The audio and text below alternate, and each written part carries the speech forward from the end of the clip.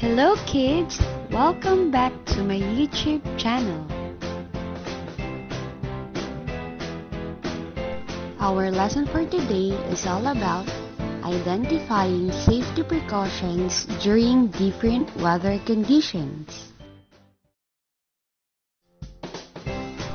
At the end of this video lesson, you are able to first, identify safety precautions during sunny days. Second, describe safety precautions during rainy days. And last, discuss safety precautions during stormy days.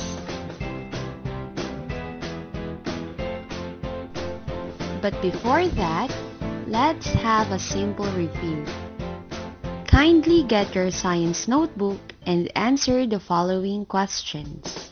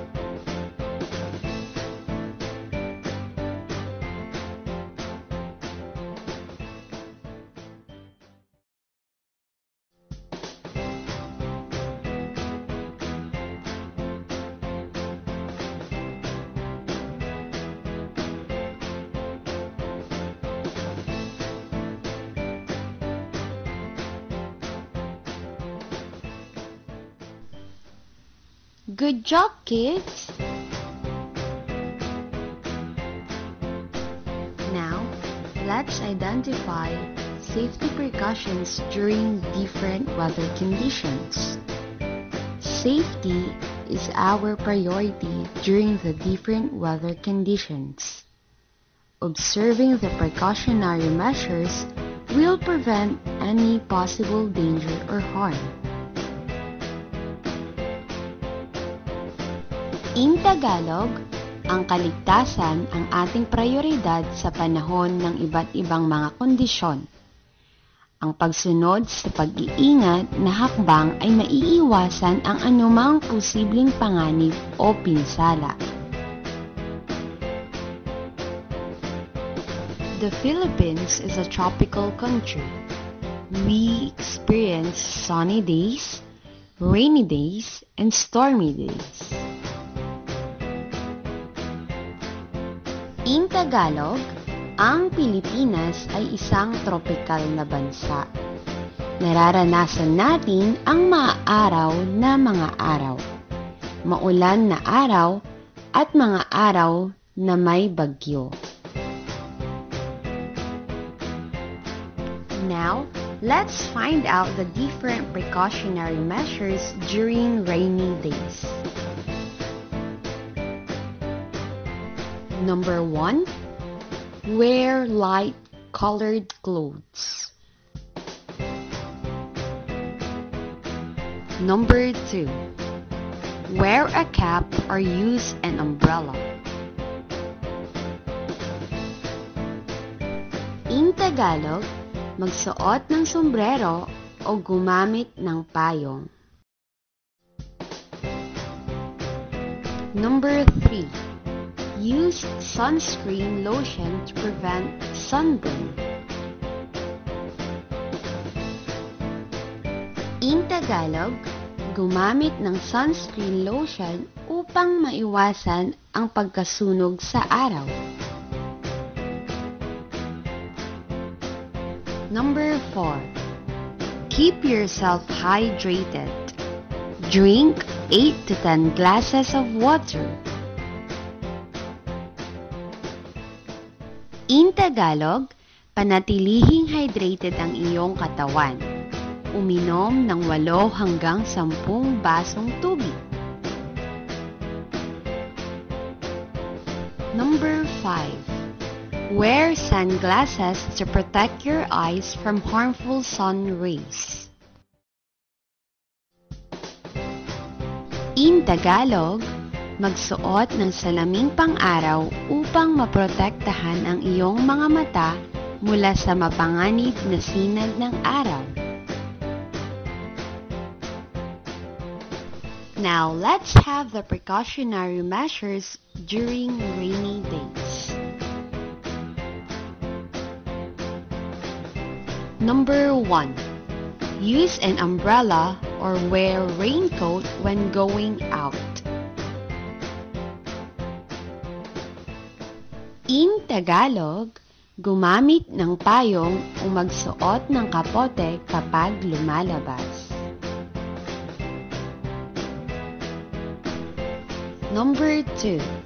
Avoid being immersed in rain to avoid being sick. Number 3.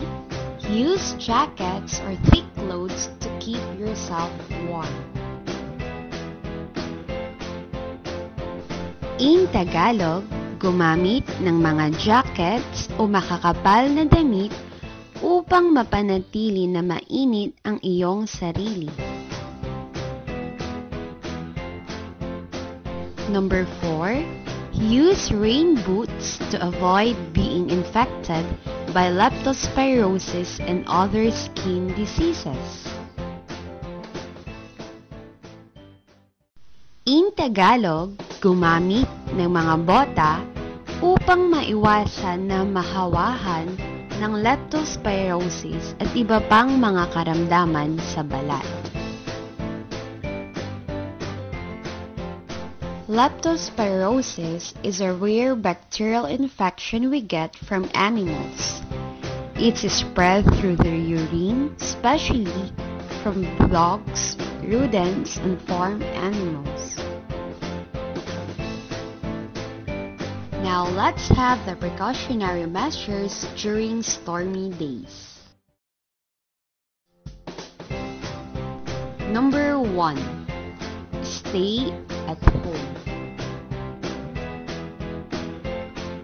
In Tagalog, manatili sa loob ng bahay.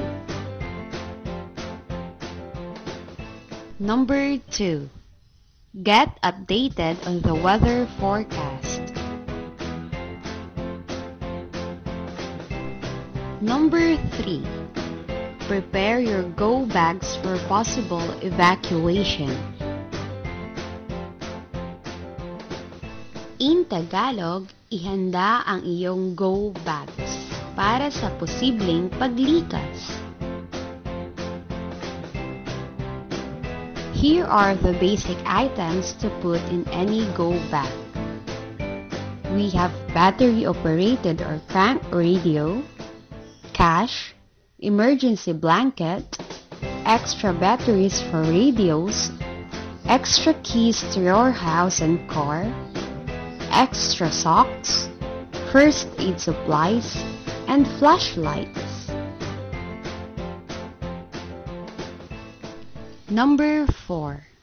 Store enough food and water supplies, extra batteries for the radio.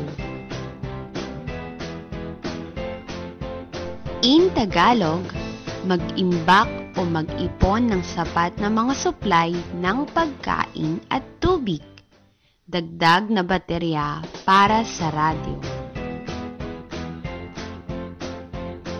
Number 5. Prepare candle and flashlights for probable power interruption. In Tagalog, maghanda ng mga kandila at flashlight para sa maaaring pagkawala ng kuryente. Remember, kids, it is necessary to protect ourselves from different weather conditions. And also, we must follow the precautionary measures in different weather conditions to keep us safe from possible health problems. In Tagalog, kinakailangan nating maprotektahan ang ating sarili mula sa iba't ibang mga kondisyon ng panahon. Dapat din nating sundin ang mga pag-iingat sa iba't ibang mga kondisyon ng panahon upang mapanatiling ligtas tayo sa mga posibleng problema sa kalusugan. Thank you, kids! I hope you learned something today. Don't forget to like, share, and subscribe to my YouTube channel. Thank you!